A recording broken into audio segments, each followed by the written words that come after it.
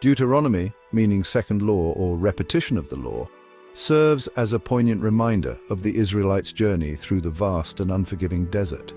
It is a powerful exhortation to remain faithful to their covenant with God, a covenant that was forged through trials and tribulations. Chapter 9 finds the Israelites on the cusp of the Promised Land, poised to inherit the blessings promised to their ancestors. This chapter is a sobering reflection on their past transgressions and a reminder of their dependence on God's grace. It's a call to humility, reminding them that their successes are due to God's unwavering faithfulness. They had witnessed miracles, experienced divine provision, yet repeatedly faltered in their faith. Deuteronomy 9 revisits these failures to teach and ensure future generations strive for a deeper, more steadfast faith.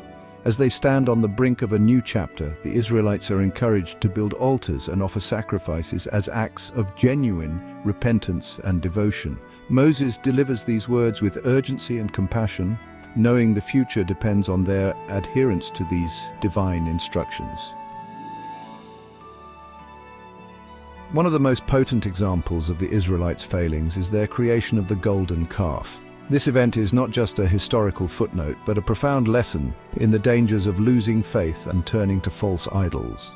This act of idolatry, vividly recounted in Exodus, casts a long shadow over Deuteronomy 9. The golden calf represents more than just a physical object. It symbolizes the ease with which people can be led astray when they lose sight of their spiritual foundations. Moses reminds the people of their rebellion, how quickly they turned away from the God who had delivered them from slavery. He recounts the moment when, despite witnessing countless miracles, the Israelites chose to worship a man-made image. This serves as a stark warning against spiritual amnesia. Forgetting the source of their deliverance led them to make choices that had severe consequences, both spiritually and communally. It reminds them that human nature is prone to wander, that even in the face of undeniable miracles, doubt and temptation can take root.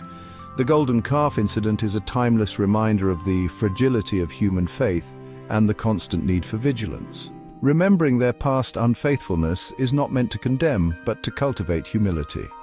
By reflecting on their mistakes, the Israelites are encouraged to remain humble and reliant on God's guidance. It reminds them that they are recipients of unearned grace, that their position of blessing is a result of God's mercy, not their own merit. This understanding fosters a sense of gratitude and a deeper commitment to their faith, knowing that their blessings are not earned but given out of divine love and compassion.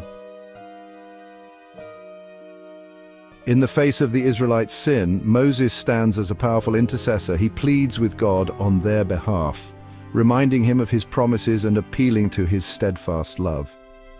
This act of selfless intercession reveals Moses' deep love for his people and his unwavering faith in God's mercy. Moses' actions highlight a crucial aspect of God's character, his willingness to forgive. Despite their repeated failings, God listens to Moses' plea, demonstrating that his anger, while righteous, is never his final word. This interplay between divine justice and mercy forms a central theme in Deuteronomy 9.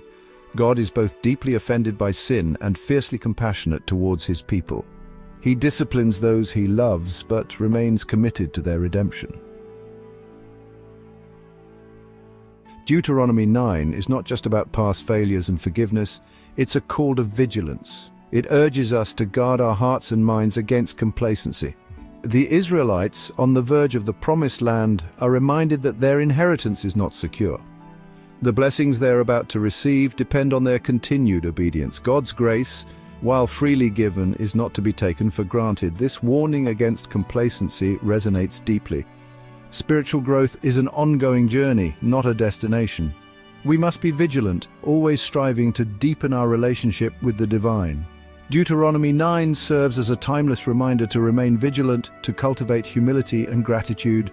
By doing so, we honor the grace bestowed upon us. Together, as a community of faith, we support one another in this journey. Through eternal vigilance, we honor the divine and secure our place in the Promised Land. Deuteronomy 9 also offers a glimpse into the weight of leadership. Moses, chosen by God to lead his people, carries the burden of their failures.